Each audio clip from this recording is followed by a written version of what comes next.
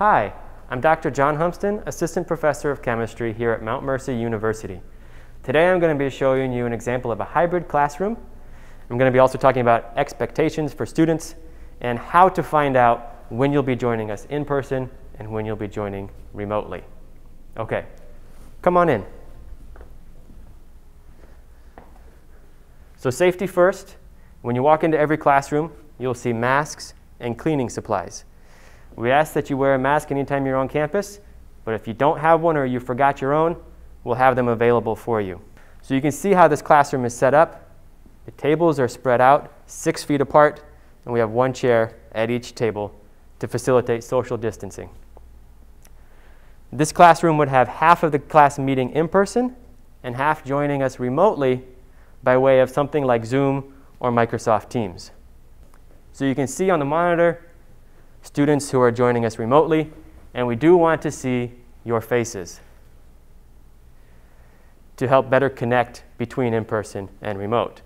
So please have a device with a camera, such as a laptop or a phone.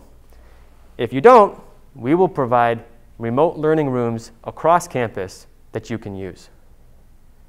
So some technology you'll see in the classroom include an owl, which is a fancy webcam, and microphone. It allows to capture anyone in the classroom who is speaking and 360-degree views of the room. So if you are joining remote, you can feel like you're still part of the class.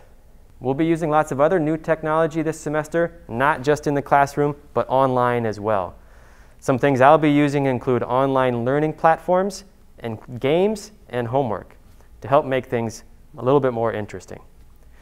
Also, when my classes are meeting via Zoom, we'll be using breakout rooms to work together as teams in a way that we can't when we're spread out in the classroom.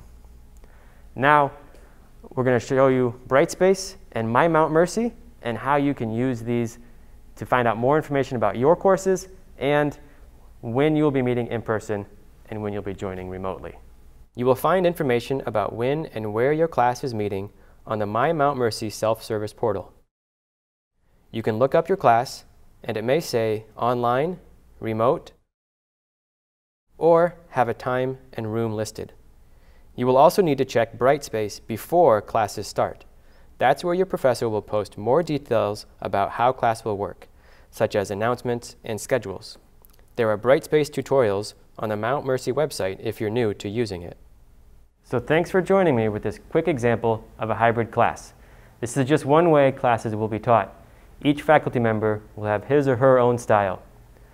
We look forward to seeing you in the fall, in person and remotely. Enjoy the rest of your summer.